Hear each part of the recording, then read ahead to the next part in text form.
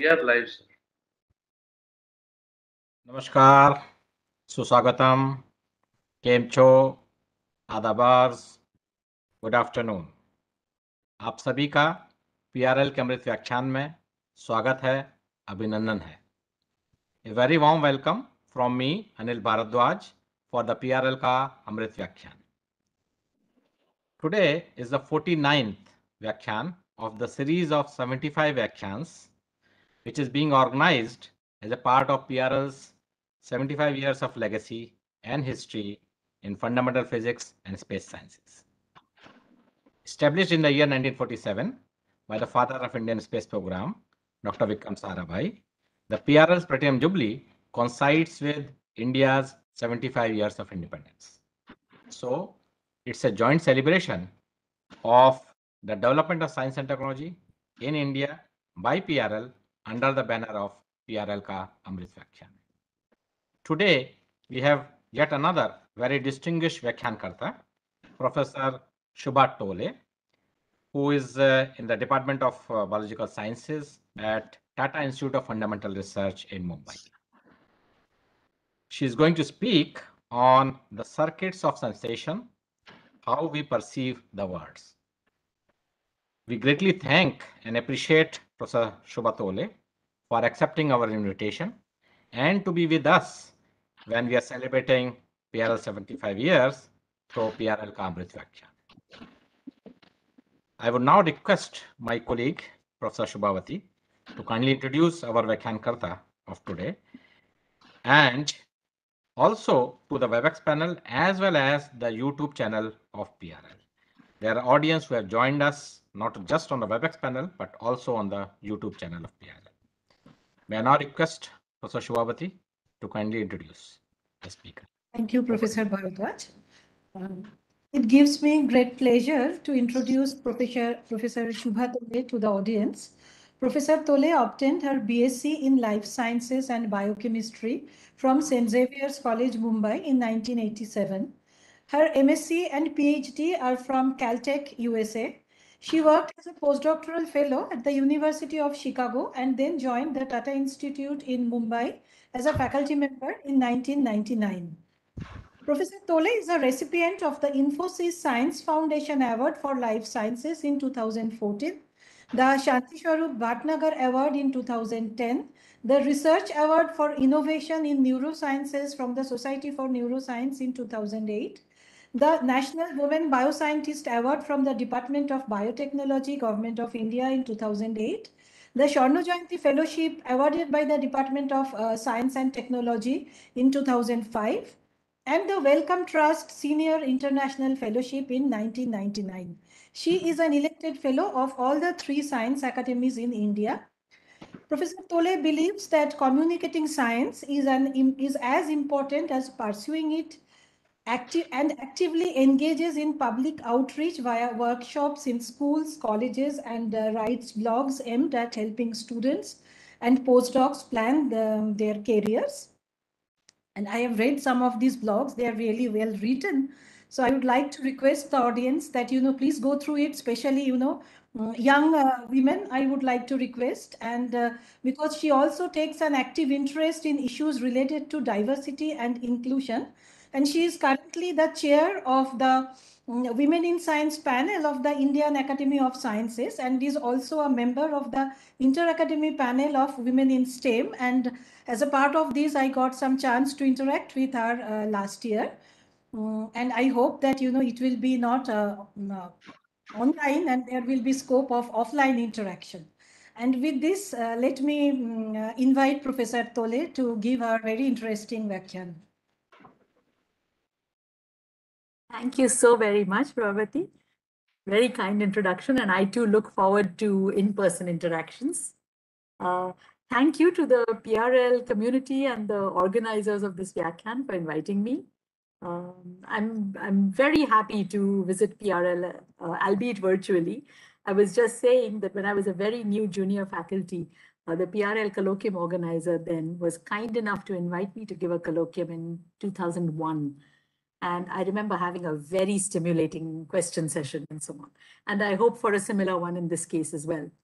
So I will begin my talk and I will say, let's keep it informal. If I say something that is, confusing enough that you would like to ask a question right away, please do. It's not a problem. It's more important that we have a discussion than that I give a bhashan. So with that, let me begin.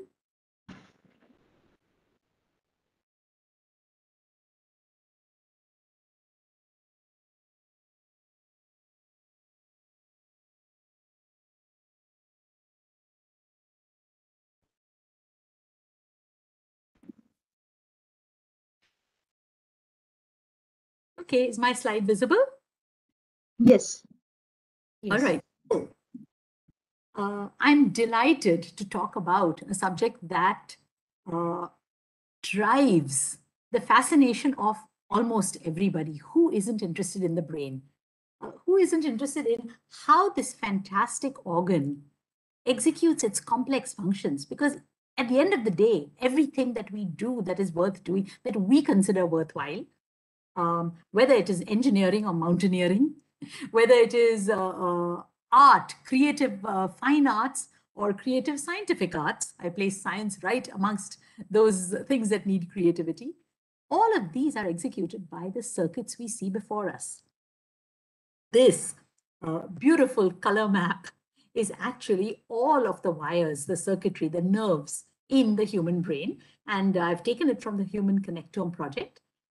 The way this is imaged is it's diffusion tensor imaging, where essentially, to simplify things, though I'm sure the physicists in the audience know more about this than I do, the alignment of the water molecules along the tracts are imaged. And every time a tract changes direction, it gets color-coded in a different color. So that's how this wonderful image is produced. Now, this is the human brain. It is not a model system for anything. We study simpler brains. The model system of my choice in my lab is the mouse, which I will talk about a little later. But first, let me set up why the circuitry of the brain is important to study. The circuitry of the brain is important to study simply because how our sensory perception is brought to our brains controls how we perceive the world, controls what we know about the world. Without our five senses, we really don't, we are not in touch with anything outside. The world is brought into us through the senses. In that sense, imagine what a huge job these senses have. And on the one hand, there's too much information out there. On the other hand, only a small fraction of it is actually presented to the brain. And it's a matter of philosophy to discuss how the brain actually thinks it knows what's out there. Okay, we think we know what's out there, but do we really? Excuse me. And this is what I'm going to challenge you with. For example, what colors are these flowers? Okay, now, most people would say this is not a trick question. This lower flower is yellow. The upper flower is purple on the outside and white on the towards the center, right? This is not a trick question. But what color is the flower? Really depends on who's looking. I don't need to tell this audience about how big the electromagnetic spectrum is and what a tiny fraction of that is actually visible to us, right? So this photographer, Jean Roslet, has photographed many things using ultraviolet light, okay? And using ultraviolet light, now we still can't see ultraviolet light, so how is he going to show it to us? It's false color. But the ultraviolet illumination reveals anisotropies in the structure, okay? Inhomogeneities in the structure of the flower. And false color, here is what the flower might look like to, say, an insect which can perceive ultraviolet light. And you can see how the sort of radial symmetry is useful to an insect. After all, the job the insect wants to do is to get to the center of the flower where the nectar is. And these kinds of anisotropies in the structure of the petal, the structure of the scales that form the petals and so on, are likely to be useful for the bee that's trying to find the center of the flower. Okay, and yet we go around happily thinking, oh, lovely yellow flowers, lovely purple flowers. What yellow, what purple? What color is the flower? It depends on who's looking, no? It really depends on who's looking. And here we humans are so sure we know. Okay, we're so sure we know what's out there. Now, as scientists, We know that there is more out there than our five senses can perceive. We have invented microscopes and telescopes and imaging and this and that and the other wavelength to see what's out there, right? So that's, we sort of parcelate that into the realm of science. But hey, what's presented to our brains is this, limited by our five senses. And I'm going to motivate this in the next few slides, this theme, because the focus of my work is how the circuitry of the brain gets wired up. How does it grow to get connected correctly so that sensory information may be brought to the cortex? So that's the focus of my work. And I'm going to set up the importance of studying why sensory circuitry is important using another few slides, which I hope you will enjoy. For example, this is a popular illusion. It's called a Kanitsa illusion, a Kanitsa square. And I think most people would agree that it looks like there is a white, card paper in a square placed upon what might be four black circles. This is what the illusion looks like. And I'm telling you it's an illusion.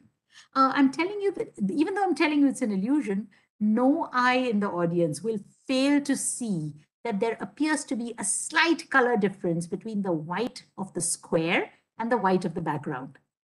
Yeah, if this was a physical audience, I would have done a show of hands.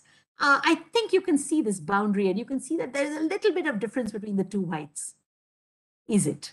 Okay, now I'm doing nothing to this image. I'm just going to overlay one by one squares that simply remove the black.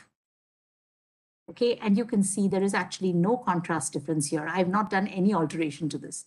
Okay, but that boundary just didn't exist. Okay, that boundary just didn't exist. I'm going to transit to now this. People may or may not like cats, but you will surely find this very interesting. That cats will try and fit themselves into objects, into squares, into rectangles. They somehow like to do this. And in fact, this is a behavior called, if I fit, I sit. And during the lockdown, a scientist, Gabriella Smith in New York, conducted this very, very small experiment by mail, okay, with people who own cats. So she mailed these little kits to people, cat owners. The N was small, but I'm just using this to make the point about visual illusions. She simply mailed kits where she had people mark out squares on the floor, okay, and mark out tape in a control shape. It wasn't an enclosed square, and simply score in, time windows where their cats would sit. And it turned out that the cats more reliably sat inside squares that were just marked on the floor. Okay, they weren't boxes and so on, then not. Okay, now that was interesting. But here's what's going to blow your mind when he did this experiment. The Kanitsa square. Here is the control on this side. And here is the Kanitsa square. The cats, with some preference, sat in this illusory square more often than this. Right? Which means a cat can see this. Which begins to, make you wonder, why is our brain wired up to see these illusions? Why is our brain wired up to see things that aren't actually there? Okay. And here I will invoke one of the greats of systems neuroscience, okay, Geldard, who in fact posited that illusion is the perceptual rule and not the exception. Now, what do I mean by that? Okay, our brains are making up things all the time, and they have to give us to make some sense of this world that's coming at us. Okay, what do I mean by that? If our brains were to image things and only present what they saw, then tell me, would our brain tell us that there is a bottle behind these bars? The most sort of sparse and accurate description of this image is that there is a bit of plastic here with a green cap, and then it's broken, and then there's another bit of plastic here, and then there's a plastic with a green label, and then it's broken, and then, you know what I mean? Right? But we know there's a bottle there. It would be foolish to imagine there isn't. Our brains construct an entire bottle out of bits of image that aren't there. Okay. One thing our brain is brilliant at is if this bottle were to move. So if there were many, many bottles behind a bar, the ones that moved, our brain would group the moving objects together into one image. And why do we need to do this? Why does our brain need to do these contortions? Well, survival. Okay, frank survival. Imagine how it would be if we failed to perceive there is a tiger amongst all these hidden paths, okay, we would certainly be no more. Our genes would die. Any circuitry that couldn't properly construct a tiger behind this would be immediately selected out.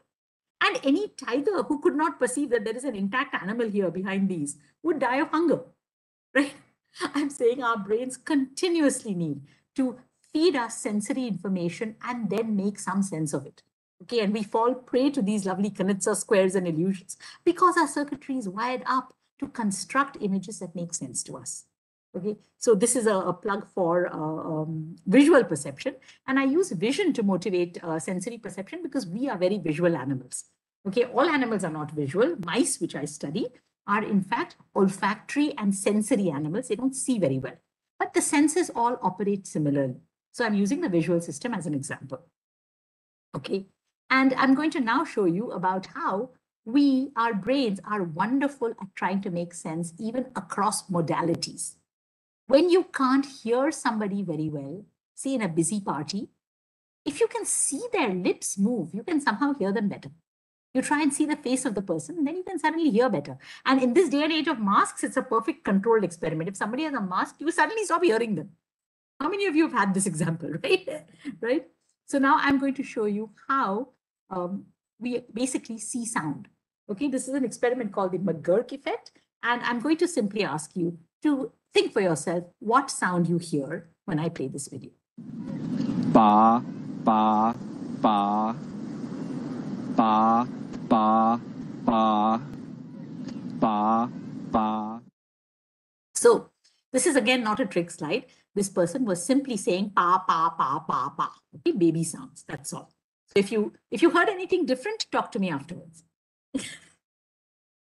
Okay, I'm going to play you this other video. And again, it's baby sounds. It's nothing complicated.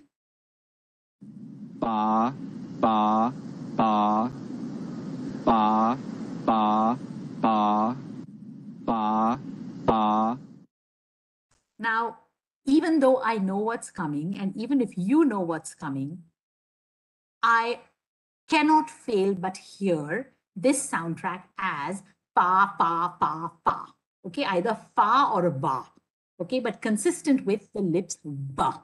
Okay, now you know what's coming. The soundtrack was the same. The soundtrack absolutely was the same. I'm going to play it again here now. And one face is going to say pa, pa, pa. The other face is going to say pa, pa, pa. And what I'm going to ask you to do is look at the one, look at the other, close your eyes. When you close your eyes, you will hear the soundtrack as the soundtrack is alone. And watch how seeing the face make either or actually changes your percept of the sound. Ba, ba, ba, ba, ba, ba, ba, ba, ba, ba, ba, ba. So I wish I could do a show of hands. I would love to see how many people sort of, well, if you did, how do you say it, succumb to this illusion, this cross-modality illusion, it means your circuits are doing fine, okay? This is how the circuits are meant to function. We are supposed to use our senses to make sense of the world. To make sense of the world, we want to know what people are saying around us. And if the visual helps hearing, then hey, those circuits have wired up correctly. All right. So my point is, again, that the sensory information that is presented to our brains is what we have to work with. And therefore, sensory circuitry is important to understand how information is presented to the brain. And sensory circuitry and its growth is the focus of my talk. Okay, so. Ba, ba. So, my interests are in how an embryo creates this fantastic computer. Okay, this is an embryo. It's actually an amphibian embryo. And you can see this tiny, tiny cells. Each little granular thing is a cell. You can see how much movement there is. And what's going to form now is a large canal. This canal is actually the neural tube, which will form the spinal cord down here. And up front, it's going to form the brain. Okay, so you can see in the side view, the front of it bulges out to form the brain. This is how our entire central nervous system develops. So my lab does with me what they call the dance of the neural tube. you have a sheet of cells that rolls up, and the bottom part of the sheet remains slender. It forms a spinal canal with the cerebrospinal fluid in the middle, and the front simply bulges out to form the two lobes of the brain. So so topologically, our entire central nervous system is a tube. And this tube has to create all of the hardware. It has to create all the neurons, the switches, as it were, and have them grow wires to connect with each other, because it is in those connections that, how do you say it, that the code runs, okay? The software code that executes our perceptual functions. Now, I'm going to cover two things in my talk, sharing some of my work.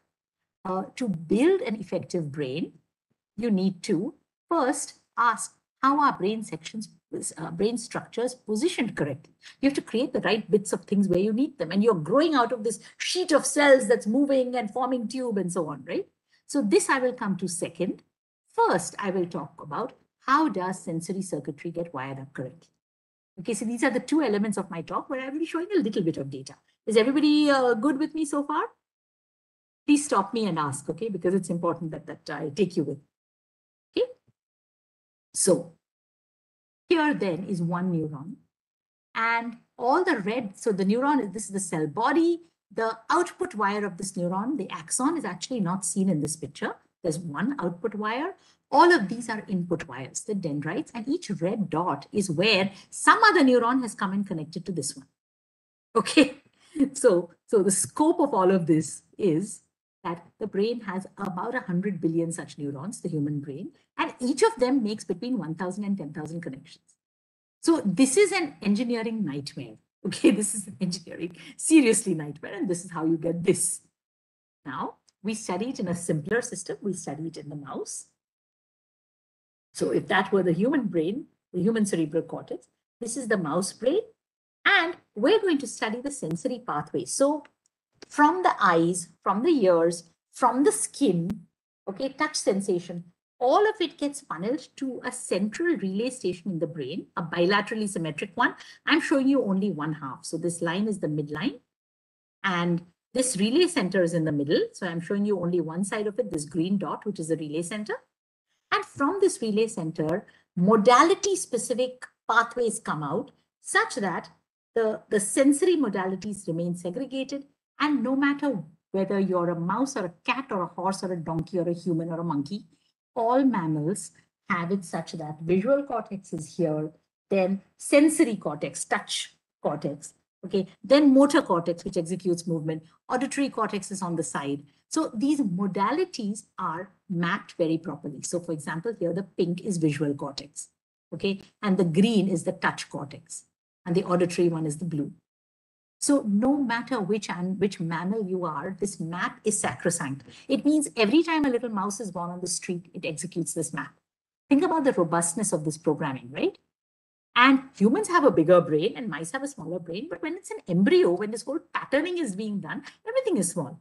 So the pattern is laid out in the embryo. And that's what I study.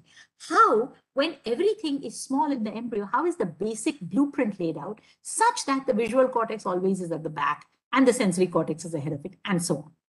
Okay? So that's the second part of my talk. How do structures know where to form? For the first part of my talk, I'm going to ask, how does this wiring cable find its way to the cortex? Okay? So this is a cartoon. I'm going to show you some real data now.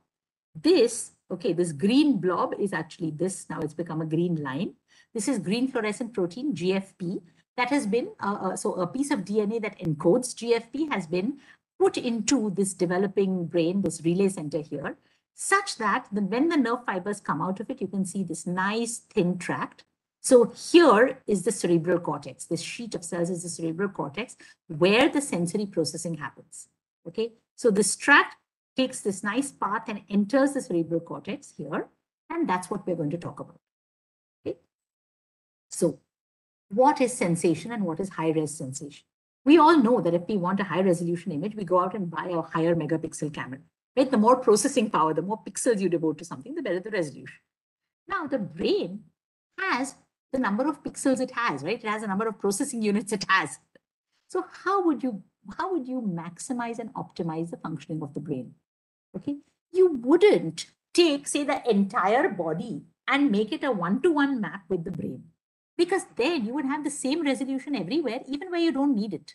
Okay, do you need great resolution here in the middle of your neck? Okay, resolution is the ability to tell 2 points apart. You don't need it in the middle of your neck, but you certainly need good resolution in your fingertips, and you need good resolution in your lips. I mean, think of a baby, right? Everything they put into their mouth. Why? The mouth is where the best resolution is. They can examine surfaces best using their mouths. So the body plans this very carefully and devotes different amount of cerebral cortical area to where most processing is needed, most resolution is needed. So for example, if I were to show you a picture of a human being, a human body scaled based on how much cortical area it has to process sensation, this is what you would see. Okay, this is called a homunculus. And you can see how the most cortical area is devoted to the lips and the tongue, and certainly the forefingers and the thumb and so on. Whereas little unnecessary bits like the neck and the arm and so on, very low resolution. So this is how the brain optimizes its resources, simply giving more territory to some parts than the other. And so it does in the mouse. All of these mechanisms are evolutionarily conserved. This is a normal mouse. Now for a mouse, the whiskers are like fingers. Okay, so before a mouse actually enters a gap, it will stop at the gap and whisk to test if the gap is big enough for it. The whiskers aren't just random whiskers, they're actually specific numbers, just like we have 5 fingers. And each whisker accesses a certain part of the brain. But before that, let me tell you, this is how the mouse brain territory is divided up. The whiskers and the upper jaw and the lower jaw get the largest territory, much like us. And see how the forelimbs, because the mouse actually does things with its forelimbs, okay, when it picks up something it wants to eat and so on. The hind limbs and the rest of the body, not so much. Okay, in fact, the entire hind limb and the rest of the body may fit into 1 or 2 whisker areas, right? So you can see how utterly sensitive the mouse's whiskers are. Okay, and each whisker essentially maps to one patch in the brain. So this is the pathway from the whisker through the relay centers to the cerebral cortex, and the cortex being the processor. And you can see how the C2 whisker, so wonderful studies have been done classically where if the C2 whisker is ablated, this particular patch goes away because the innervation has been removed. Okay. Now these structures are called barrels. And the barrel field of the mouse brain is a fantastic model system to study sensory perception, to study the growth of sensory innovation. So remember, up to now, what I've said is sensory perception is important because it brings the world to us. Sensory perception is achieved by the wiring pathway that brings the sensation to the brain. And here, the mouse whisker barrel field is a very good model system because it's large, it's accessible. You can tell that these barrels exist. Okay, so we're going to look at these whisker barrels now in the brain. Are there really barrels in the brain? What is this barrel? I showed you little circles. Well, the person who named them, Muesli and van der Loos from Lausanne, Switzerland, may have been in a beer brewery when they found these data in the morning. So essentially, if you stain up the mouses, this is an entire mouse embryo brain just looked at from the outside. If you stain it up for a particular enzyme, cytochrome oxidase, you will find these nice little barrel-like structures. And here's actual data. This is my student Ashwin Shetty's work. And you can see when you stain up this, if you just cut out this tissue and stain it up for this enzyme, you will see that in the center of each barrel, where the sensory innervation comes in, those terminals of those nerves are rich in cytochrome oxidase, and that's why you see these barrels. Now, I'm going to cut to the chase. What Ashwin discovered in his thesis is he discovered a particular transcription factor. A transcription factor is a protein which binds DNA and controls the up or down regulation of downstream genes. Okay, so a master regulator works by controlling many subsidiary genes. So this particular transcription factor, when it is knocked out, when it is removed from the cortex, okay, this is what Ashwin found. This is Ashwin. He's now doing a postdoc at Harvard. When this particular transcription factor LHX2 is knocked out, okay, there is hide nor hair of a barrel to be seen. And now this is interesting because we only knocked out this transcription factor from the cortex. We didn't knock it out from the pathway that was coming in. Those neurons were just fine. We only remove the gene from the cortex. We have the technology to do so. This is a standard technology where you can knock a gene out only in a tissue of your choice. Okay, and this made us think. It raised many interesting features. So, for example, where was this knockout done? Only in the cortex. When was it done? Early in the embryo. And in which cells was it done? It was done in all the dividing stem cells which produce all the neurons of the brain. So when this gene is removed in the mother cells that are going to produce the neurons that form the barrels, then for some reason, perfectly good nerves that are coming in from the relay center can't innervate and somehow don't form barrels. So what is going on? Okay. This challenge was taken up by a PhD student, Suranjana Pal, who has just graduated and she's doing her postdoc in Washington University, St. Louis. And Suranjana, in collaboration with some others in the lab, used a very cool technique of in utero electroporation. Okay, so this is the same picture you saw before, where I said that we had introduced a piece of DNA encoding green fluorescent protein, GFP, into this relay center so that these nerves could be labeled. That's how we can visualize them. Now, how did we introduce it? We introduced it when the embryo was in the uterus, in utero. And we did it by electroporation. This is Suranjana and this is Geeta Godbole and Tuli Pramanik, who actually performed the electroporation. Electroporation is simply applying electric current. So the cells develop little pores and the DNA that you've put goes in. But this is a complex surgery. Okay, so for example, you have to inject the DNA into the ventricles, into the cavities of the brain. You have to apply the electric current.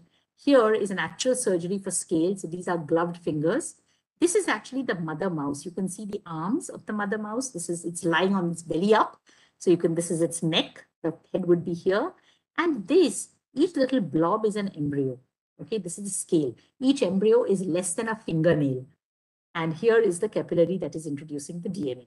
So this is a very difficult technique, and the mouse is under surgical anesthesia, does not feel pain. Then you do the electroporation, you close it up, and you let the pups get born. Then you examine them. Okay. So now here is a normal mouse. 1 week old, you see these little blobs, which now you know are barrels. This is the normal mouse. And at high mag, this is what the barrels look like. If I show you this dark, this blazing patch of fibers coming in is the pathway that is coming into the cortex. And you can see how it has now branched off and has formed these lovely little blobs. Okay, so these barrels are normal. Now look at the mutant. Okay, here the LHX2 was knocked out only in the cortex and in all the stem cells and all the mother cells. And look what's happened. There's hardly a barrel to be seen. But the pathway has made it, okay? The pathway has come all the way up to the cortex, but it's unable to project into the cortex. So something is wrong here. So we were wondering, okay, is it that the cortex is hostile? You've removed LHX2 from the cortex. Maybe it's hostile. Maybe it doesn't allow the innervation in. So to answer this, Suranjana looked a little earlier in the embryo when the pathway first reaches the cortex. And she expected there too, it first reaches the cortex and would not be able to do anything. But this I have to tell you that when the pathway first reaches the cortex in the embryo, see, this is control. Thick pathway has come in. It doesn't innervate into the cortex. It just lays in a nice cable underneath and it waits. Why does it wait? One reason, okay, the jury is out on why this waiting period has to be. But one reason, there is a 4-day waiting period in the mouse. The mouse gestation is 19 days. The pathway has reached by 14 days and it waits for 5 days. One reason is because the cells that it is actually going to innervate and form the barrels, okay, the cells that actually it's going to touch are not actually there yet in place. So it has to wait obediently. What happens in the mutant? Amazingly, in the mutant, what Suranjana found is that there is no waiting. The fibers simply go into the cortex, rushing in headlong. They don't find their target because the target layer is not there yet. And because they don't find their target, presumably, the fibers begin to die and the cells that produce the fibers die with it. And that is why in postnatal life, we don't see any innervation because these rushed in when they should have been waiting. So now we have a problem. We have an interesting problem, right? You remove a particular gene from the cortex and suddenly incoming fibers, which were perfectly normal, they had the gene and everything, they suddenly rush in. What is the mechanism here? Okay, to answer this, Suranjana, focus. So here's just a high mag of it to show you that they really do rush in quite madly. And this is an interesting contrast. Remember I said that here we have knocked out LHX2 from all the mother cells of the cortex. If you remove the same gene from neurons after they are born from the mother cells, nothing happens. You get a perfectly well-behaved cable that waits. So this is an interesting biological thing that some genes are important in the mother cells to program their daughter neurons so that they can behave normally. Okay, so this is a little bit of an interesting biological twist. But now I'm going, and this is quantitation, but it's kind of obvious, so I'm going to skip through it. I'm going to talk about why these fibers wait. And I'm going to introduce the subplate, which is like a park and hold array for incoming nerves. What do I mean? Here's a cartoon. Okay, it's the same cartoon you saw before, just the axons are now red. The subplate is a layer of cells which receives these incoming nerves and says, wait. Your actual target up here is not there yet, wait. So we hypothesize that maybe in our mutant, this subplate might be in disarray. Because indeed, in other mutants that are known in the field, so these are the actual target cells, in other mutants that are known in the field where the subplate is mislocalized, this entire fiber tract goes and, targets the subplate. In other mutants where the subplate is scattered around, these axons go and target the subplate. So we said, hey, maybe the subplate is, mislocalized and all over the place. And that's why our nerves are going all the way into the cortex. Turns out, very oddly, no. Here's control. Here is knockout in the neuron. After the neuron is born, there's no problem with that mouse. And here is knockout in cortical stem cells. The subplate is a little fluffy. And maybe one or two cells here and there, but broadly it's in place. So we have an interesting issue where this subplate is born from progenitors in which LHX2 wasn't there. And when it is born from progenitors in which LHX2 is not there, only then the nerves don't seem to notice the subplate is there. So what property is it of this subplate that is unable to hold these nerves? So we hypothesize it's probably electrical properties, and we collaborated with Upinder Bhalla's lab at NCBS and his PhD student, Dipanjali Dwivedi. Suranjana took mice with her, the LHX2 mutant mice, and went and basically learned how to do these recordings with them. And to cut a long story short, we find that subplate born from LHX2 mutant progenitors, LHX2 mutant mother cells, such subplate cells are electrically dead, okay, or muted. Here's an example. Ignore this graph for lack of time. Simply look at this one example. Each spike in blue is a controlled subplate neuron whose membrane potential is changing dramatically because it's spiking, it's firing. It's saying on, on, on. Okay, this is the natural intrinsic firing of this neuron. And instead, a neuron that is born from an LHX2 mutant subplate, red trace, silent. Okay, it doesn't spike. The fraction of such silent neurons in the mutant is 88%, whereas in the control, it's only 36%. This is spontaneous activity at the age E15 when the nerves are coming in and when they don't seem to notice the subplate and just go in and rush in advance. Here is what's called evoked activity, which means when you inject current into the cells, then at least will you fire. Okay. And again, the control cell, when you inject different steps of current, we are in picoamps here. And when you inject different steps of 5, 10, 15, 20 picoamps, you get basically spiking. You get evoked, elicited spiking for the duration in which you're injecting the current. Okay, 100 milliseconds is the scale bar in this case. And again, look at the mutant. Barely, hardly any. This is a particular single example of a neuron, but difficult to see spiking, right? And this is the population. So essentially, we think that loss of LHX2 from the mother cells that form the subplate renders the subplate cells dead electrically, silent, and this may be why the sensory nerves do not invade. So this is the summary of this section, okay, which I've just talked about. You get premature ingrowth of sensory nerves, and this causes subplate neurons to become electrically silent. Now, I'm going to now switch gears and talk about the other part, okay? This is about wiring. How does brain sensory wiring take place? And these are our insights in this space. I'm now going to talk about a much earlier step. How do the structures know where to form in the first place? Okay, so switch gears a little bit. How do structures know where to form is a fundamental question of patterning. How is symmetry broken? How does a homogeneous structure know that I'm going to become A here and B here? This question was asked not just of the brain, but of the entire body. You know, an egg is formed out of one cell becoming 2, 4, 8, 16. That's an early embryo. How does this egg know where to form the body axis? And this was solved by a Nobel Prize winning experiment of Spemann and Mangold using mute eggs. Okay. This picture is actually frog eggs. I couldn't find mute eggs for you, but they did the experiment with mute. Frog eggs are typically, they're cute. Huh? They're like about a millimeter in diameter, maybe half a millimeter. You can see them with naked eye. Dark brown on the one side, light yellow on the other. And each egg forms an embryo like this, forms one long axis embryo. This is the eye, this is the head, you know, body and so on.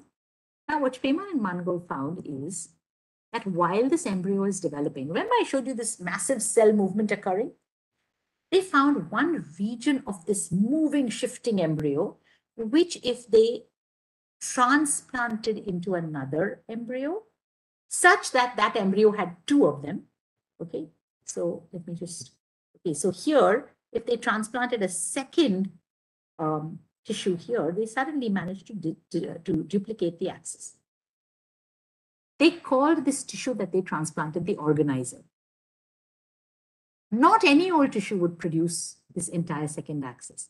Only a certain tissue of this massively migrating embryo, only that portion, if given to another embryo such that that embryo had two, only that would duplicate the axis. So they called it an organizer. This is the primary organizer because it doesn't itself contribute to the second embryo, okay? But it organizes form in the entire second embryo. It takes whatever local cells are around and basically tells them that, okay, you're head. You're also head because there's another organizer here. Okay, so two axes are formed. This broke open the sort of understanding of how complexity can come out of simplicity. If you have a sheet of cells that are all uniform, think of a sea of boats. All the boats are sort of uniform colored, okay? And then think of a lighthouse. If a lighthouse is sending signals, the boats nearest the lighthouse are going to see very strong signal. The boats far away will see weak signal. Similarly, an organizer secretes signaling molecules, and based on the gradient of signaling molecules that the cells, the boats receive, each cell knows what it's going to be. Each boat knows whether to turn up a red flag or a blue flag or a green flag. So patterning can be induced by simply, you know, so you don't have to create red, blue, green, yellow, and whatever pink cells, right? You simply create a lighthouse, and the cells, by the gradient of signaling that they receive from the lighthouse, will know what to do. This mechanism has played out again and again in every single part of the body. We were privileged to find the organizer for the hippocampus. The hippocampus is a brain structure that handles learning and memory. Okay. So here it is. The human hippocampus dissected out looks like a seahorse. So hippocampus, campus is horse, fancifully named. We, when I say we, I mean this wonderful team of people, postdocs and veterinarians. This guy's a veterinarian, master's students, even an MD doctor, Lakshmi, a PhD student. They took on a really dramatically challenging set of experiments. This was nobody's primary project. They all had other projects. And then at some point, this project just took over and consumed our interest. And what we were privileged to discover was this. Okay? So essentially, we discovered there is this signaling center in the middle of the brain. So remember I said the brain forms as a bulge or out of a tube. So if my fingernails, if you examine my fingernails like this, you will essentially see this cartoon that I'm drawing here, right? My fingernail is the bit in green. And where my fingernails are is where there is a lighthouse in the brain. Okay, and that lighthouse sends signals such that the tissue right next to it forms the hippocampus. We didn't know this. We showed this by experiments that I'm going to summarize in the next 2 or 3 slides. So what we ended up doing was we created extra lighthouses. We created extra hens. And what we found was, whereas next to each normal hem develops the hippocampus, we probe for it using reagents that identify pink and blue regions of the hippocampus. And we found here next to each extra organizer, next to each extra lighthouse, we found pink and blue regions that were hippocampi. So here's the data. What we found was the same gene, LHX2, which at a later stage controls the wiring of the sensory pathway. We found, so this is a mRNA in situ. Every purple signal is simply a color reaction for where LHX2 mRNA is being expressed in the cell. What do I mean by expressed? All cells have the entire genome. They have the full library, right? But which book is read off from the library into messenger RNA decides which protein is going to be made. So these cells express the LHX2 mRNA and eventually make LHX2 protein. But note that this structure here, which I already told you was where my fingernails are, right, the hem, this does not express LHX2, okay? And it expresses instead a whole bunch of signaling molecules of this particular family, the Wnt family. Now, early on, the first study from my lab in 2001, actually, this is work that I presented at PRL when it was hot off the press. When we mutate LHX2 in all these cells and we remove it, we find that, yeah, the entire cortex is shrunken, but still every available cell here can no more become cerebral cortex. It instead becomes hem. So what we hypothesize is that maybe the presence of LHX2 in all these cells here is suppressing, preventing them from becoming the hem. Okay, so presence of LHX2 here is in some sense protecting these cells from becoming the lighthouse and instead allowing them to become responding tissue. And you remove LHX2, you get one big lighthouse, but you have nobody left to respond to it. Okay, so while this sheds some light on what LHX2 might be doing, this did not allow us to create extra hems, because here, while we have extra hem tissue, there is no responder tissue interspersed, right? It's just one giant big lighthouse. Okay, so what we did for this is that we decided to do a mosaic. Okay, we literally, with the help of these wonderful people, Satish Kumar, Mitra Das Panikar, and Shamla Mani, we learned how to make mixed up embryos in which green fluorescent protein, green cells, were either controls, normal, or LHX2 mutant. And we mixed them up with non-green black cells in a nice little developing embryo, which we transplanted into a mouse and let it develop. Okay, so here is, for example, a mix and match where there are too many green cells and everybody's mutant. That we don't want. Here is some green, some not green. That we want. We want salt and pepper. And here's how it looks when it grows up and you cut it. So this is again a bilaterally symmetric view of the brain. And I'm going to show only one half from now on. So you can see these black stripes. These black stripes are simply streaks of cells that have arisen from mother cells that were black, not green. Okay. And in this control plus control situation, the green cells are also wild type, the black cells are wild type. So this is simply telling us that this contorted technique does not change the patterning. Okay, cortex remains cortex, shown here with a cortex marker. Hem remains hem, shown here with a hem marker. And here is the mutant. Okay, I've magnified the mutant a little bit. And you can see in this mutant, there are patches of green and patches of black. The green cells are now mutant. And you can see this square, this triangle matches up very well. Okay, I'm going to overlay these for you because they are actually the same section. Right, I can go back and forth.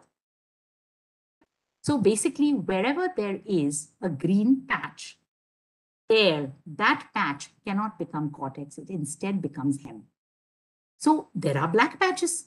Those black patches are cortex. So in this situation, we have finally created multiple lighthouses interspersed with normal responding tissue. And we could ask what happens.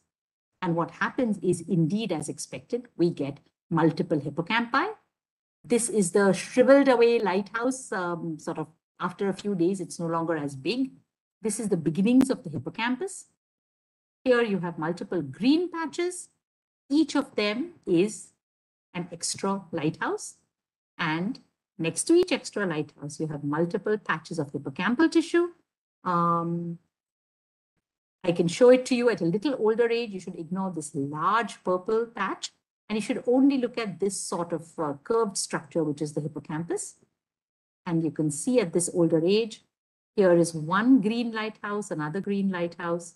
And next to it, again, ignore this dark patch. but you could see one curve and maybe two curves, and who knows, third or not. The orientations of these curves are not all aligned. So which is why when you section them in one plane, you get a sort of not very CC shaped structure. But basically we have duplicated and multiplicated the hippocampus. We've created the Spemann-Mangold experiment in the brain. We've created a mouse with multiple hippocampi. The hippocampus handles learning and memory. Do these mice do better learning and memory? The answer is we can't test because these mice die in utero. But even if they survived, it would not be a very clean experiment to do because these extra hippocampi come from tissue that would otherwise form some other modality. Okay, it's not that the extra lighthouses are making the hippocampus proliferate, right? It's simply converting cells that would otherwise form something else into hippocampus. So it's not a very clean experiment to do because some other modality here is being taken out and instead you're getting extra hippocampus. But this shows fundamentally how the hippocampus is where it is. The hippocampus is where it is because the hem is where it is. And this concludes this portion of my talk. Okay, the hem is an organizer for the hippocampus. I'm going to sort of end with ongoing work that we are doing. Okay, what is the exciting future of this? Of course, what positions the hem, right? If the hippocampus forms next to my fingernails, which are the hem, then what makes the hem form where it is? We have some inroads on that. I'm not going to cover that right now. We are looking at other transcription factors that help to position the hem in the first place. But what I am going to talk about is something that has perplexed us from the beginning. Okay, what has perplexed us from the beginning is why doesn't the hippocampus form on the other side of the hem? When I show you my hand with my fingernail, the fingernail is the end of the road. But in the brain, the fingernail is not the end of the road. Dangling down from the fingernail is a ribbon-like tissue called the choroid plexus, which makes cerebrospinal fluid. So if my fingernail was the green hem, the brown choroid plexus comes from the hem. It's dangling down there. It makes cerebrospinal fluid. How in the embryo does the wind signal know that it has to go up and form the hippocampus? And how does it not go down? We don't actually know.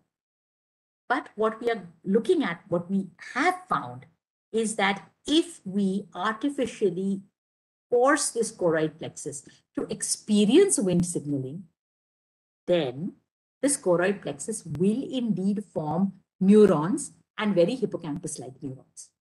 So I'm going to just sort of show you a quick glimpse of that we are able to show that the choroid plexus forms neurons. And this is the work of a former postdoc, Mallika Chatterjee, who's a faculty at Amity University, and two senior PhD students, Arpan and Varun. They had this work published in Nature Communications just recently. We're very thrilled, I must say. And here is how we're going to show it. Okay, we're going to use, remember I said how in the first bit of the talk that we knocked out LHX2 only in the cortex. Now we are going to force this wind signaling to happen only in this tissue, only in this hem and choroid plexus, nowhere else. So it's a very clean perturbation. And here's what we find. I'm going to sort of just jump through this. This is a PCA analysis, principal component analysis of control and mutant hippocampus, the mutant being where this midline tissue is forced to experience wind signaling. See how the control choroid plexus is far from the mutant choroid plexus. In fact, the mutant choroid plexus is hanging out here near the hippocampus. And indeed, sequencing the RNA of the control and the mutant choroid plexus tells us that the choroid-enriched genes have now gone down. Blue is down-regulated. And the hippocampus-enriched genes are the ones that have come up. So forcing the choroid plexus to experience wind signaling is converting it into at least neuronal identity, if not hippocampal identity. And these are sections which I will just try and simplify for you. Normally, this marker, which is expressed in neuronal stem cells, is never there in the normal choroid plexus here, this outline. Nor is this hippocampal neuron marker there. Nor is this marker that identifies all neurons there. But here, look how this red staining here and this green staining here has come up in this wind active choroid plexus. So basically, I've shown you sort of visual evidence and quantitative evidence that this choroid plexus, which is experiencing a large amount of wind signaling, is now looking neuronal. And I want to end with saying that we have partially recapitulated this phenomenon in human embryonic stem cell derived organoids. Okay. My student Arpan went to Orly Reiner's lab at the Weizmann and developed these organoids there. And the idea was that he would bring the technology back. And you make these human stem cell derived organoids by taking the human embryonic stem cells, aggregating them, adding goodies, morphogens to them, shaking them, and so on in a well-established protocol. And I just wanted to show you what they look like, because organoids are they've taken everybody's fancy. Everybody finds them very cool. So here's what they look like. Here they're rounds, day 5, day 18. And then once you begin to induce normal choroid plexus development, you get these blebs. And these blebs are what form choroid plexus-like identity along their peripheries. Okay. And this is the choroid plexus development in the mouse, in the human organoid, and this is how it looks in a mouse. But there are parallels. And RNA sequencing will tell you that indeed you have developed choroid-like identity. Between day 18 to day 30, all of the choroid-specific genes go up. These 3 rows are 3 columns are 3 ends of the same thing. So here's 3 ends and 3 ends. By day 30, you really do have frank choroid differentiation. But if you add a drug that forces this organoid to experience too much Wnt signaling, you lose the choroid identity. And that's what I'm going to show you as my last bit of data. Hyperactivation of canonical Wnt signaling. Okay, so here is normal levels of Wnt signaling, and you can see that the red choroid plexus is there, is developing. If you add 4 times the amount, it just goes away. You don't see choroid anymore. There's a quantitation of that. And again, so what was red choroid genes become now blue. They just go away. And we get a hint of a hippocampal identity coming up. So here, OTX, this green marker, is a choroid marker. In a dose response, it basically gets suppressed and choroid identity goes away. ZBTB20 is a hippocampal marker and it comes up. So what I'm trying to say is, it looks like we have certainly neuronal identity and possibly elements of hippocampal identity coming up in human embryonic stem cell derived organoids when they experience large amounts of Wnt signaling, which they normally are not supposed to. How do they protect themselves from experiencing too much Wnt signaling? That's a question for the next, next project that I don't know the answer to. But I'm now going to summarize. What is development? Okay, development is executing the instructions in the blueprint. Blueprint is formed by evolution. It's executed in development. And what I have showed you today is our studies on how the wiring diagram of the brain is executed using the model system of the sensory nerve pathway that has to innervate but has to wait at the subplate. And when LHX2 is lost from the subplate mother cells, stem cells, the subplate is electrically muted and the nerves go rushing in prematurely, which is really bad because later on they die. Then I took a step back and asked, how does entire structure get positioned correctly? And I showed you that the hippocampus forms where it does because the hem forms where it does, and that the hem is an organizer for the hippocampus. And finally, I ended with how a tissue gets its identity. And I showed you how hyperactivation of Wnt signaling suppresses choroid plexus fate and induces neuronal or hippocampal-like fate, and that we could recapitulate some of this in human embryonic stem cell-derived organoids. So with this, I will thank you. These were the 3 sort of lines of exploration that I would like to convey. But I must say all of this is aimed at eventually understanding what is the circuitry that allows a cat to do this. This is what motivates us, this is what drives us. How is the circuitry of the brain wired up to give us these fantastic illusions? And with this, I will close and thank you for your attention and take questions.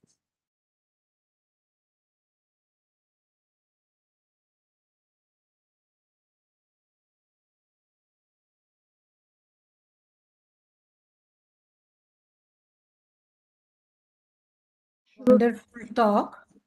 And now we can start the question answer session. And I request Navinder to initiate the question answer session. Navinder, over to you. Yeah, thank you, Shubha. Thank you. So, any questions? Please, you can raise your hand, or you can post your question in the chat box from where I will read out. Okay, there is a question from Nishtaji. Please go ahead, Nishtaji.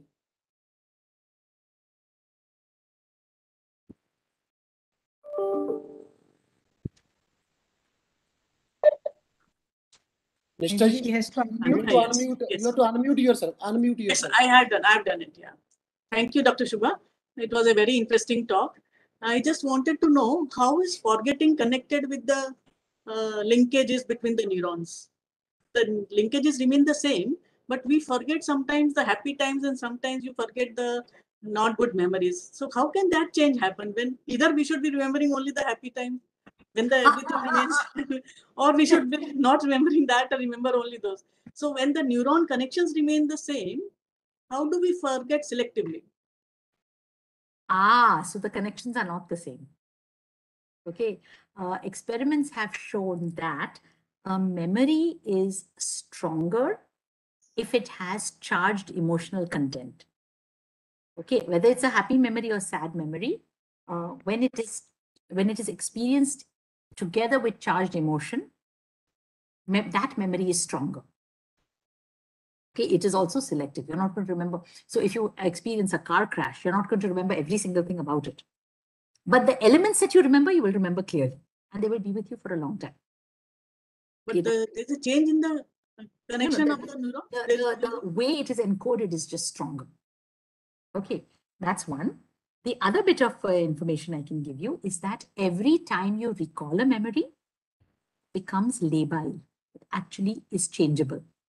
So if you recall something every year, you re-put it back into long-term memory in some sense, and it actually may change when you re-put it back. So the 20th time you remember something may not be the way you remembered it the first time. And yet, how would you know? Because the way you remember is the way you remember, right? So recalling something is a way of keeping it with you forever, but it actually is also labile and changes every time you recall it. So basically, we are highly imperfect human beings, but we think that we remember. नहीं, मेरे को ठीक से याद है, ऐसा ही हुआ था. Correct. You've remembered it, you have made it open to change.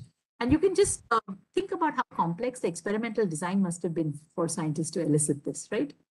So these are the two pieces of information I know about recall. But broadly about forgetting, it is simply thought to be that a memory is encoded, how do you say it?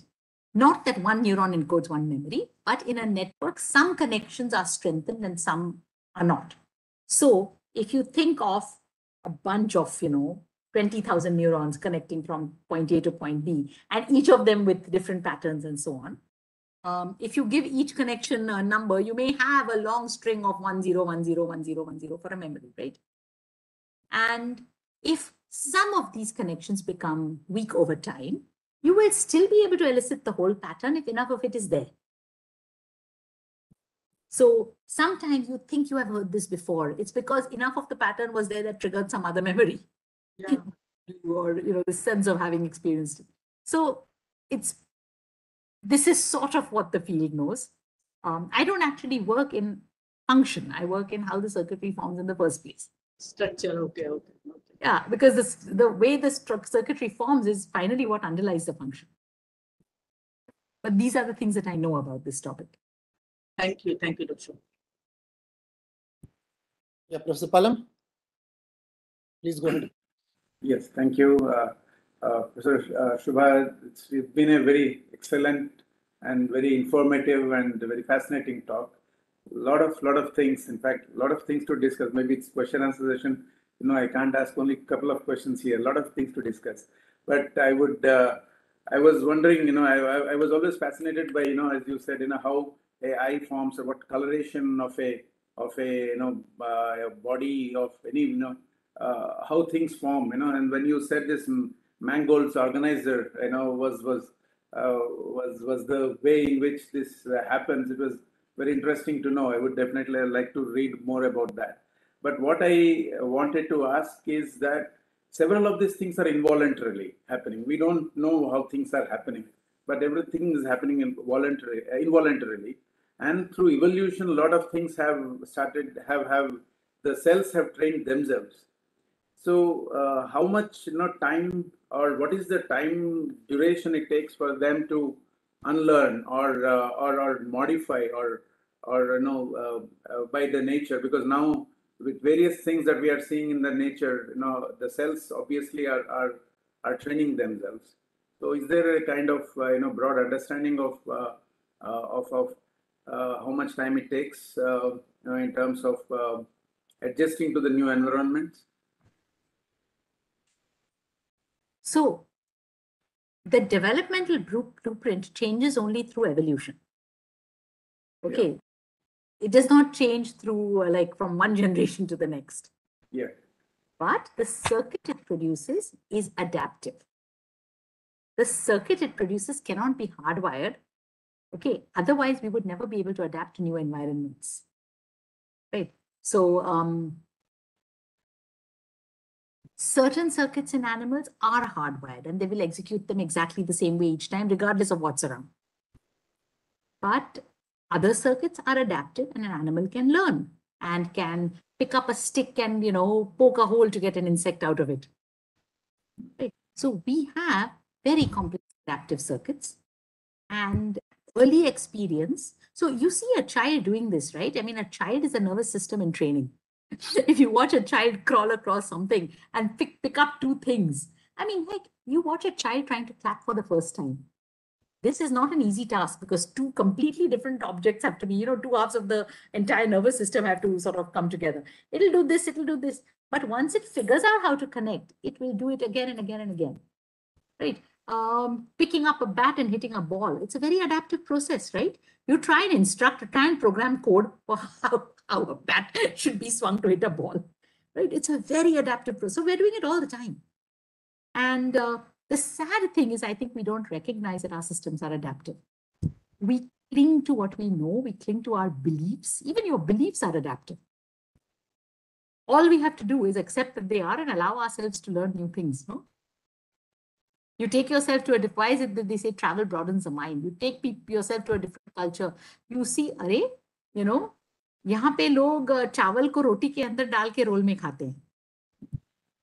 This was my response to a burrito. Okay, good God, how can you put rice inside a chapati and roll it up and eat it? But it tasted nice. Right?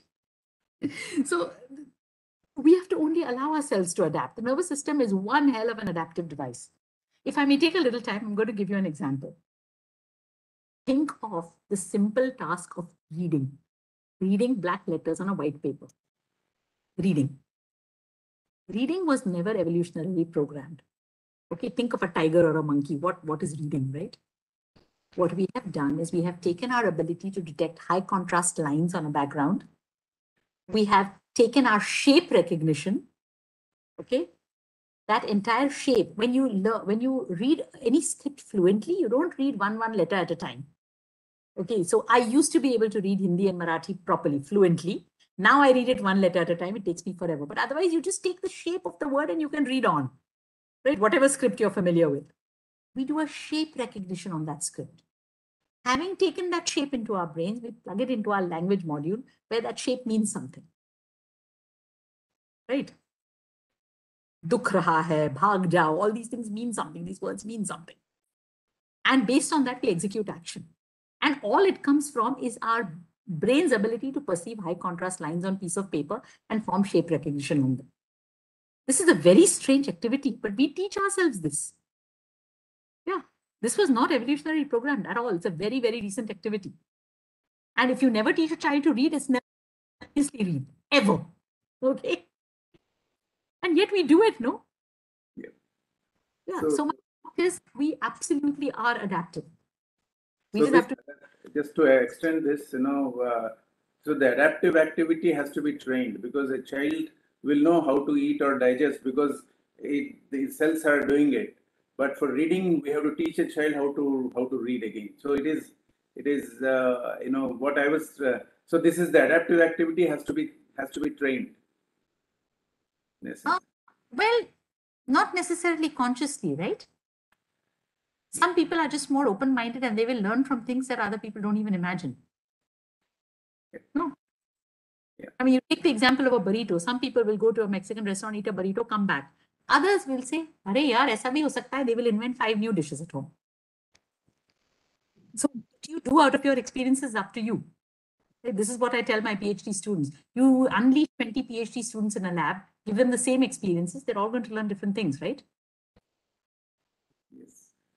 Thank you so much. I think there are a lot of more, maybe when you are here in person, when we meet, probably we'll discuss more, because there are several hands raised, so I would like to know. Thank you. Sure. Yeah, so next question is by Som Sharma. Thank you, Namindra. That was a really fantastic talk, which we not only listened, we sucked it the full talk, though we are not from the field. Madam, thank you very much. Just I have very quick two basically doubts. Whether, as you told that there are different parts of the brain are assigned different things like sensual, visual, and memory and other things. So whether they are same in each brain or they are changing like from person to person, number one question. No. The blueprint is hard set. And that's one of the fantastic, every time a little mammal is born, every cat, every mouse, every cow, every human, they all have the visual cortex here. This mechanism is so robust. This is messed up. Too many other things in the body are messed up. Such an embryo would never get born. Oh, that's good. Very, very nice. Another thing like that, so-called IQ or intelligence, whether it depends upon the connectivity of the neuron or some other property of the neuron, because every person has different IQ, different, you can say, intelligence level. So that just, can you please tell something? Nice question. May I modify your phrase IQ to simply ability? Yes, you can say ability or intelligence. IQ is one stupid test, right? If you ask all of us to walk on a very thin line, some will be terribly imbalanced, some will dance across it as if they were born to do it, right? That is neuronal function, right? The ability to keep balance on a very narrow thing is a neuronal function. Some of us can just sing a tune up and down, some of us will go wonky. Again, that is neuronal function. There are so many neuronal functions that are, variable. IQ is just one test. I can think of 800 different tests on which we are variable. And yes, this is all, it all arises from circuitry. Okay, some of this circuitry is genetic. In that, some circuits are predisposed to being, this is what you inherited from your parents. A good amount of it is actually environmental, which means learned. So for example, I am unlikely to ever become an Olympic runner. Okay, I just don't have the basic genetic endowment for it. Within a strata, so if Olympic runners are on this level, and then there is this and this and this and this level, within my level, if I had done a lot of workout and this, I could have gone all the way to the top, even transcended a level. Playing the piano, all of these things, everything can be learned. And the training you give your circuits early on will allow you to go very, very far, even transcend a few levels. At some point, you're going to be limited by the genetic endowment of what it is you have. Right? But most things worth doing are actually within your reach to a level that will fulfill you. Now, if it's your dream to become a 100-meter sprinter, then wo thoda mushkil hai, that you need a whole bunch of things to line up. But most things worth doing, you can do to a level that will fulfill you if you invest the time in it. This should be told to kids early on, because the younger you are, the more likely you are to reach a level of satisfaction. Thank you. Thank you so much. Thank you so much. Yeah, Professor Tole, I have one question before I take one question from the chat. So my question is related a little bit to Professor Som's question also. So this is regarding consciousness. So if we start from, so we start from single cell bacteria, for example, and then layer by layer, another, go above in the life, like fish, then fish to say dog, and then elephant, human being. So the consciousness, so it is sort of, definitely the humans are more conscious than animals. But the thing is that, for example, elephant has a bigger brain. So my question is how the morphology of the connectivities of the structures, how that morphology relates with the consciousness, the level of consciousness. Is there any? Okay, I can't answer consciousness at all, but I can direct you to some reading material. There are people who've actually studied and thought about this, who know more than me. Okay, so I can suggest reading, but I can talk about bigger brains and smaller brains. What is the job of the brain? The job of the brain is to be a control system for the body. Okay, everything else that comes out of it, you know, the ability to read, the ability to philosophize, the ability to do research, all that is like extra. Okay, none of that is required for propagation of the species. But the brain has to be a control system for the body. What does it mean, control system for the body? It means that you have to get sensation from the whole body and you have to execute motor functions for the whole body, movement. Abhi elephant ki body dekho. To manage that body, how much of brain you're going to need, right? Right. So large brains scale with large bodies because you have to manage the whole body. So the relevant metric is not absolute brain size, but brain to body ratio. And brain to body ratio, humans score very, very high. Yes. Okay. So the elephant would not be a useful example. It is a huge body. The job of the brain is to be a control system for the body. It's a very hard phenomenon. Everything else is, you know, extra. Yeah, thank you very much. Now, my next question is related to this ability to perform at the elite level. I mean, the ability to perform exceptionally well in various domains of the arts or science or sports. So there is a theory by Erickson. So he argues that initially it was believed that the genetics plays the main role, but then he argues, as you argued, that it is the training. I mean, the exceptional athletes or the Olympic level athletes, they start the training at very early on, at a very, I mean, when they are child, they start the training, and over the years or decades, actually, their training make them the best, not the genetics. So he argues that genetic factors may be important, but it is the training. It is what he calls, he gives a special name to the training. I mean, the deliberate practice. He calls it a deliberate practice. So his argument is that. So I mean, so then should we believe that the genetics does not play any much role, significant related to, as you argued, because it is the genetics which govern the size of the brain. There is no need. There is no argument that both are critical. Okay, so it's easy to say, oh, people thought genes were important, but it is environment. Or, oh, people thought, you know, I'm saying, well, the genes set the broad parameters, right? And within that, it is training and experience that helps you improve. So without a genetic predisposition, you are not going to be in that category. And within that category, you can even transcend a few categories, but sooner or later, you're going to be. So look, how tall you are. Okay? How tall you are is very, very largely controlled by your genes, right? Yeah, that's true. But the mental abilities. Of course, nutrition. Sorry? The mental abilities. Yes, physical. But yes. The physical abilities are just a map for the mental abilities, right? Any ability, any feature is absolutely controlled by the genes and modifiable by the environment to different extents. Height is modifiable by nutrition, for example. Okay, mental abilities are modifiable by training. The ability to, you know, do gymnastics or, you know, sprint marathons and so on are modifiable by training. The extent of the modification is going to be limited by what your internal hardware is, right? Mm-hmm. So I am not at all arguing for one or the other. I'm basically saying there is a place for the genetic framework, and then there is a place for experiential modification. Environment. Yeah. Thank you very much. So now I read one question in the chat box. So it is from Atif. So he asked, what happens in the brain when people are zoned out at times, and why and how brain dissociates attention from outward sensations? I must say, I actually am not going to be able to give an informed scientific answer to this one. It's a very cool question. It's something I would like to know. But Google search will tell you what it will tell me. What happens to the brain when it is zoned out? I mean, your description would be as good as mine. Okay. When one is not attentive to something, one is considered to be zoned out. One is not focusing on the sensory experience of the outside world. So typically, when we want to think deeply about something, we close our eyes.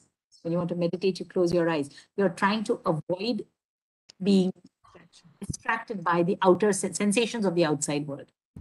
You want to be in your thoughts. Being zoned out is not necessarily wanting to be in your thoughts, but it's paying attention to different parts of your own brain's abilities. You might be thinking very, very hard of trying to remember a piece of music or a tune. And when you're doing that, you are not able to feel or notice any other sensation. We have all had experiences, a musical tune or some word that you want to remember, or I don't know, some piece of analysis or equation or some bit of data. When you are deeply in something, you are actually dead into everything else. So that is our attentional mechanism at play, and that's the best I can do. Yeah. So there is another question in the chat box. This is from Kudrang. So he asks, people experience sleep deprivation very often due to their lifestyle or work obligation. So is it possible that due to this continuous sleep deprivation, at a certain point, we might overcome such stress? So he writes STRW. So this is his question. I didn't actually get the question. Is it possible with Can you read it? Yeah, can you read it? I hope the chat box is visible to you. I don't actually see a chat box. I will repeat. Yeah. So people experience sleep deprivation very often due to their lifestyle or work obligation. So is it possible that due to this continuous sleep deprivation, at a certain point, we might overcome such stress? Such yeah, stress. It's spelling mistake, stress. Okay, sleep deprivation is bad for you. Okay. If you continuously sleep deprived, when you allow your body to sleep, your body will recoup all the sleep debt. Sleep is important.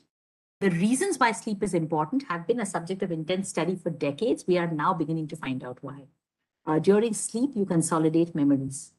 If you learn something, this has been shown in flies and mice and humans.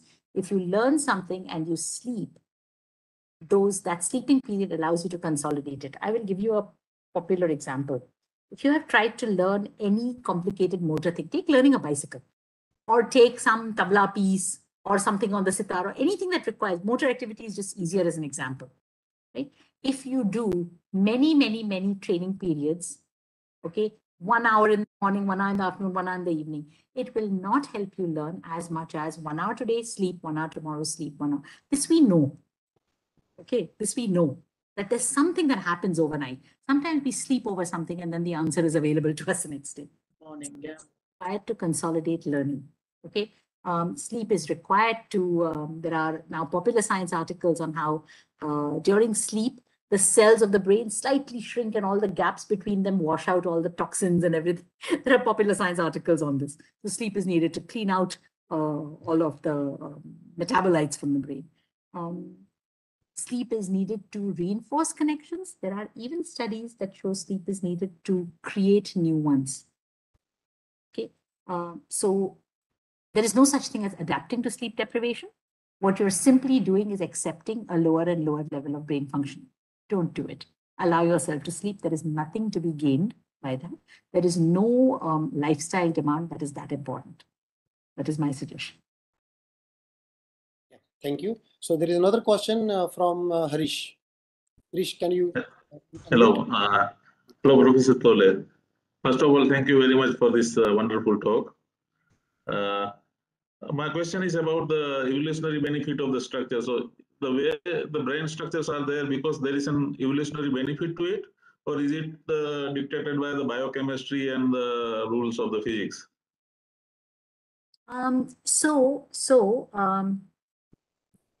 Everything forms because there is evolutionary benefit, but evolution always acts in context. And evolution is limited by the fact that it can't throw out something just for optimization or beauty or something. Right? You can't throw it out unless it prevents the propagation of the species. I'll give our whole genome as an example. Our genome is the messiest place in the universe. Okay, we have whatever, some 30,000 genes. Over time, viruses came in and sat in the middle. The bits and things came in the middle. So now all our genes are broken up. What has evolution done? Come up with splicing machinery. So when you transcribe this gene into a long piece of RNA, now you have joining machinery that joins those bits. Took advantage of it, saying, array, if I have to join 20 bits, then maybe I can create a new messenger RNA by taking bit number 13579 and making a new protein out of it. And then students study it, saying the advantage of splicing is that you can make many different types of proteins from one gene. Array, yeah, that gene got broken up in the first place. Evolution capitalized on it. You see, no sense, there is no method in all sense in this. It is just that which kills your propagation of species is gone. That which allows propagation of species, it's a bunch of band-aids and a bunch of fix-it mechanisms, but the species propagated. Those got retained. Thank you, madam. It's a little terrifying. It is a little terrifying and at the same time. We should not take ourselves too seriously, nor our abilities and everything. If the bacterium from which we all evolved had, evolved next to a volcano that was outputting, I don't know, phosphorus instead of sulfur, we would all be different today. It's just that there's no sense in all of this. Yes. Thank you. Yeah, Professor Nandita. Yeah, thank you, Professor Shubha, for a very stimulating talk. I want to get back to your original second slide, wherein you described about the sensory organs, like 5 sensory organs, and you took the example of the eye as the first example. So I wanted to ask, when the child is born, suppose the brain, one of the organs is not developed or it's damaged when it is born. How does the brain train that brain knows that eye or if he's deaf, then how it knows how to use the other sensory organs, because we always say that since he is blind, he is using other sensory organs to sense the thing. From the very childhood, when the brain is formed, Absolutely. The amazing flexibility of cortex. Okay, so remember I said visual cortex and sensory cortex, touch. So the two cortices are right next to each other. In congenitally blind people, the sensory nerve fibers take cortex. They actually just use the territory. No cortex sits around unused. If out of your 5 fingers, you've lost 1 finger, okay, other fingers will take over that territory in the brain and use it. So yes, absolutely. Thank you. Any other questions?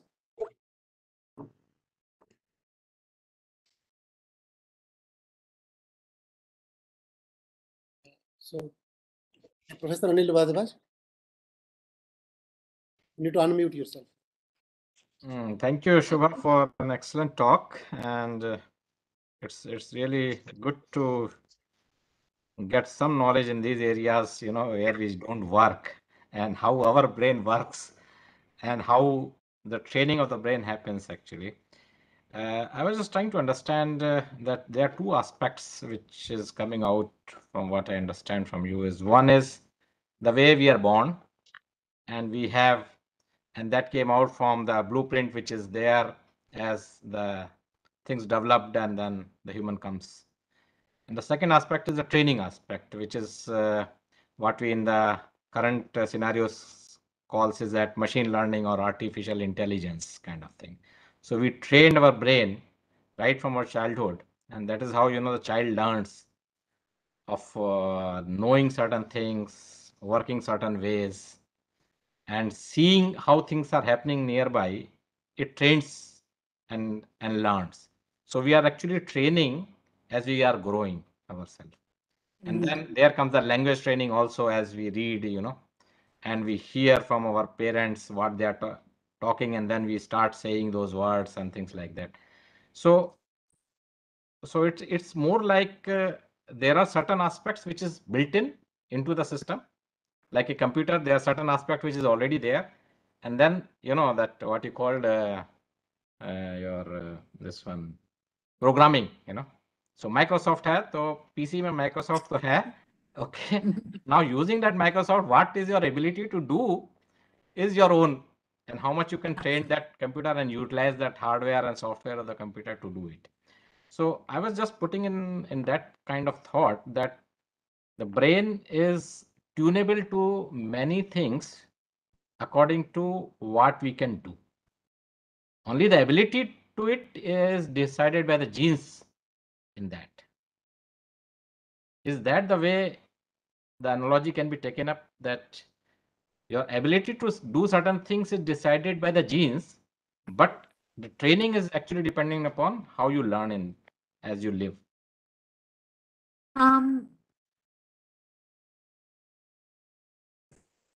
I would say genes and experience, training, both modify your circuits, and your abilities come from your circuits. So I wouldn't put a but there. There is too much of this nature versus genes and mind. There's too much of buttism. People always try and, center stage one versus the other. I'm saying it all. It's like saying, let me use a cooking analogy. I don't know if you cook, but you need good ingredients and you need a good recipe, right? The best, tastiest of ingredients aren't going to go anywhere if you don't have a proper recipe. And a good recipe can make up for having slightly substandard ingredients. Right? But there's a limit to how much. If your dhania is not actually flavorful, you can go around it and use this and that and the other and compensate for it to a great extent. The same as having fabulous ingredients and fabulous recipe. But if you are not a good cook, then whatever is available, still you will mess it up. Yeah. So for recipe, I didn't want to bring a person into it. So by recipe, I was saying, right, there is the nature, they both are needed, no? And they both modify circuitry. Okay, you're taking that analogy. I was trying to, that if you don't have that kind of genes which makes you a good cook, then whatever is available to you, still you will not be able to do it. Right? No, I would say a good cook can produce a good meal with the dhania that is tasteless and pyaj that is not, I mean, when you go to a farm, you get really the best of ingredients, right? What you get in big cities, the ingredients aren't that good. But a good cook can always compensate for whatever the ingredient was. So there are no final answers in this. Unless you want to go win a gold medal in the Olympics 100-meter race. Now that is, for most of us, that is probably not in our futures, no matter how hard you try. But most things that are worth achieving are achievable, is my. All right. There are limitations though. If you don't have good early nutrition. Okay, if you don't have good early nutrition, and I'm talking about antenatal nutrition, when you're still in the mother's womb, that changes everything. So there's genes and then there is epigenetics. Epigenetics are modifying marks on the genes that, allow them to be expressed to different extents. So many things control circuitry from which behavior arises. So I would not go into absolutes that you might not have this and you might have that, but I would never go into absolutes. There's so many things that control the process. So I would never write oneself off. I'm sort of saying this to students who might be in the audience. We're giving ourselves a rejection slip. Okay. There's always possibilities. Right. That's possibilities. You will go farther than if you thought there weren't possibilities. Now, where would you put that? In your cooking recipe, right? Simply thinking that you can just allows you to go farther. Okay, great. Thank you. Yeah, thank you, Professor Tole. So we have to terminate this nice discussion because of time constraint. I'm sure there would be more questions from the audience, but sorry for this. So I request my colleague Manas to conclude the session. Thank you, Professor Navindra. Friends, it is an honor for me to propose vote of thanks to all who have helped us in making today's Vyakhyaan possible. First of all, on behalf of entire PRL, I would like to thank today's speaker, Professor Tole, for accepting our invitation and agreeing to share her knowledge and wisdom with us. It was truly a wonderful talk, talking about very fine structure of brain and their functionality in a very simplistic way. I think we learned a lot, and we possibly learned a lot from in future. So I also, thank Professor Tole for especially answering all the questions posed by our members. And once again, thank you for your time. Many thanks to Professor Anil Bharadwaj, Director PRL, Professor Pallam Raju, Dean PRL, and also all the Vyakhyaan committee members for their continuous effort in making this Vyakhyaan series keep going. Thanks to Professor Swati Goswami for all the support and help in today's Vyakhyaan, and constantly chipping in whenever it is we need her. Finally, I would like to extend our special thanks to all our participants who have joined us through OBEX and YouTube platforms. Thank you all for your time. With this, we come to the very end of today's chapter of PRL's Amrut Vyakhyaan. See you next time with another interesting Vyakhyaan. Till then, on behalf of PRL, goodbye to you all. Have a great evening. Thank you. Thank you so much. Pleasure to have been here. Thank you.